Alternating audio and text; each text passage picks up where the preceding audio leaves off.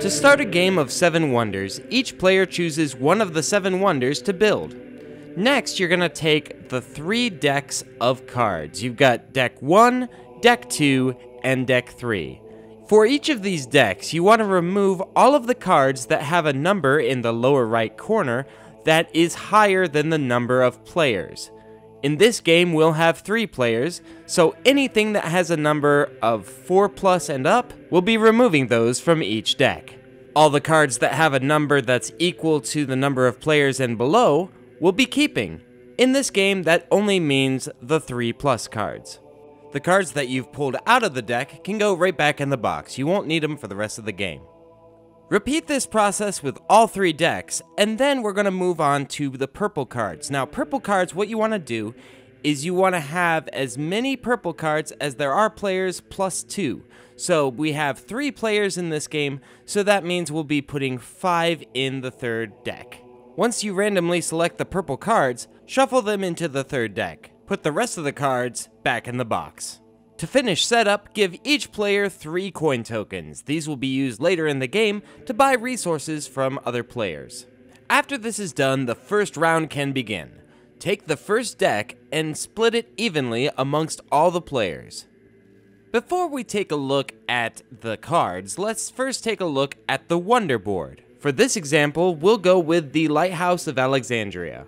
At the bottom of the Wonder Board, you'll find build stages, which give you rewards once you finish them.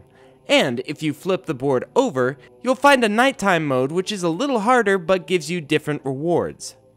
If you look in the top left corner of your Wonder Board, you'll find a resource that your wonder provides for you automatically. For each wonder, it can be a different resource. Like for the Temple of Zeus, it's bricks, and for the Hanging Gardens, it's lumber. Players use these resources to build things. For instance, this wonder stage takes 2 stone, and once you build it, you have gained 3 victory points.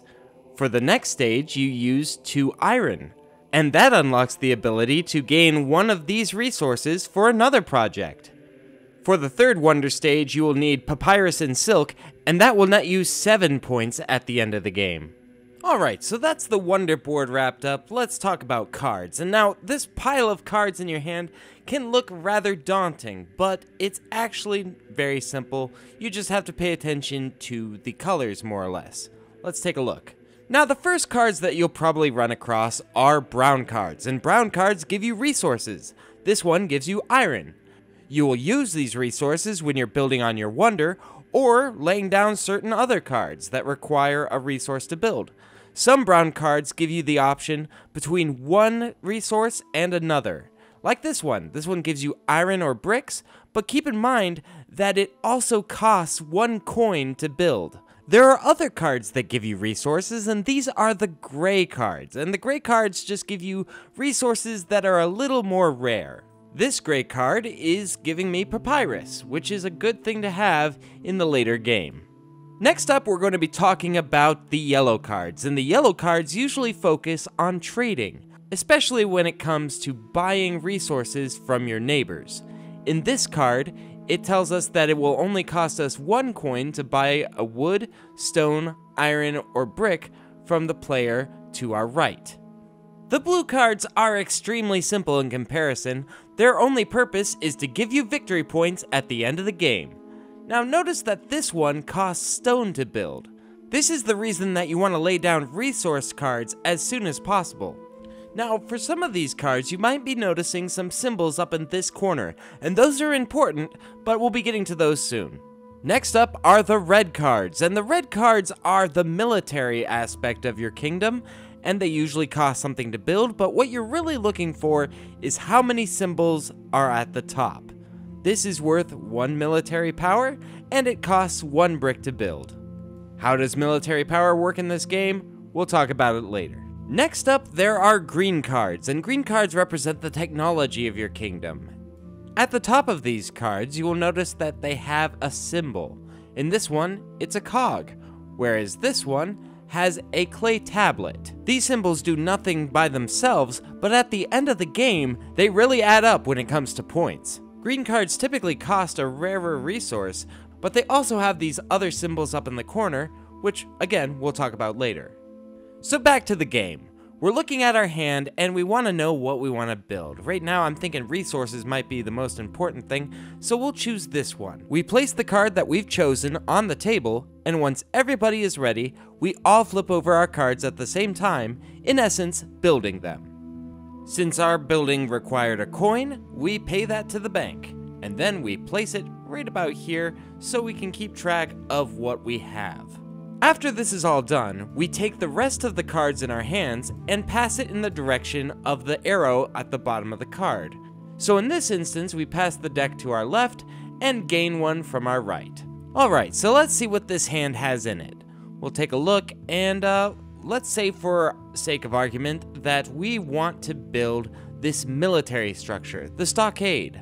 Now the stockade requires lumber to build, which is a resource that we do not have in our kingdom. Now our neighbor does. He has 2 stone and 1 lumber. So it looks like we're gonna have to do some trading. So when we come to the part where we flip over our card, we say, alright, I'm buying lumber from this player, and we give him 2 coins. Now the pharaoh doesn't want to flip over a card, he wants to work on his wonder. He's got the lumber, and so when it comes to the point where everyone else flips over the cards, he takes his card and slides it under the first step of his wonder. Play continues like this until all the players are left with just 1 card in their hand. They take this last card and place it in the discard pile.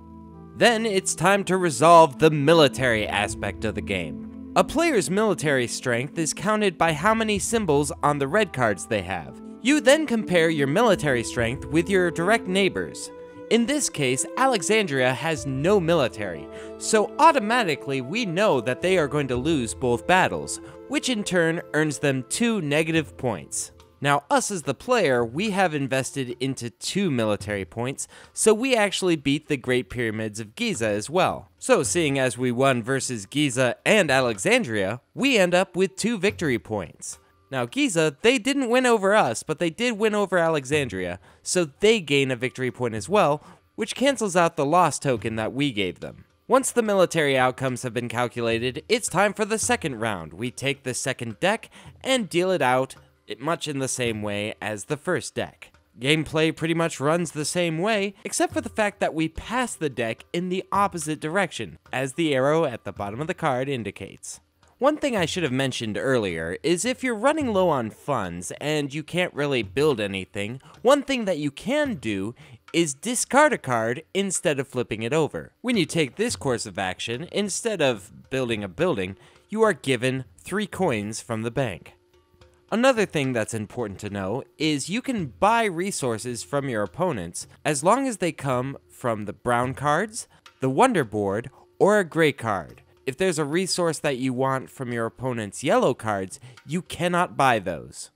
Another thing to watch out for is you are not allowed to build 2 cards that are exactly the same. In this case, there are 2 presses, the player cannot build a second press.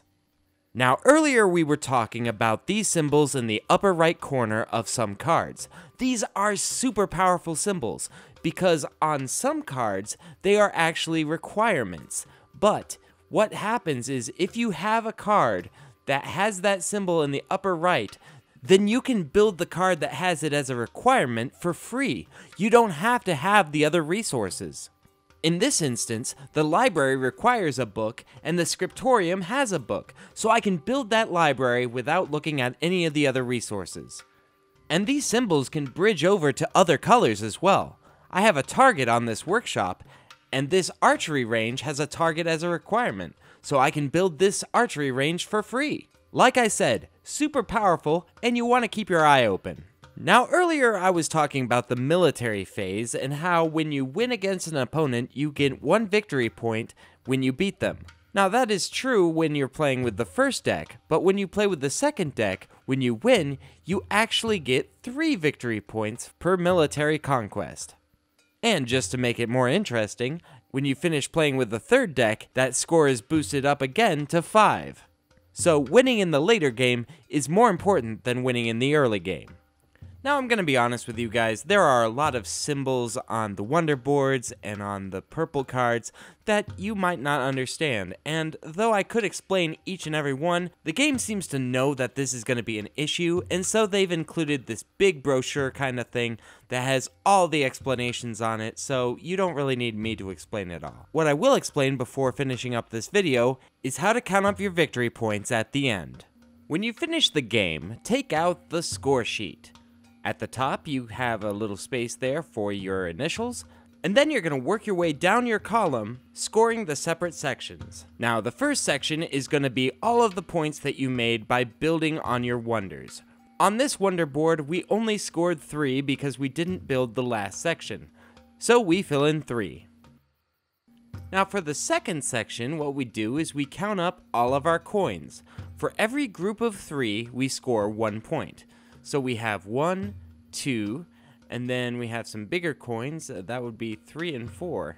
So 4 points were scored. The next section on the list is the military victories and defeats. And because this player never lost a battle, they have 18 points and they don't lose any. So we'll write down 18. Next up are the blue cards, and these are extremely straightforward. You just add up all of the victory points and you write them down. This player only bought the Senate, so they get 6 points. In a similar vein, the yellow cards, if they give you any victory points, you just write them down. This player doesn't get any, so we got a big fat 0. Now, the next section is the green cards, and these are kind of complicated. What you want to do is you want to get matches, but you also want to get one of each as well. For every set that has all 3 symbols, you get 7 points, and for every set of matches, well, it really depends on how many matches you have, and you'll just have to look at the chart here. The last section for scoring is the purple cards section, and these cards tend to give you victory points in all sorts of different ways. For instance, these 3 give me 1 point for every red card that my neighbors have, 1 point for every yellow card my neighbors have, and 2 points for every gray card my neighbors have. In the end, I get a cool 13. After all of this is calculated, you add all of these up and come up with your final score. And of course, the person with the highest score wins. And that's how you play 7 Wonders. It's a pretty cool game, I enjoy it a lot, and I hope you do too. And until next time, this is Hogwash, over and out. I'll catch you later.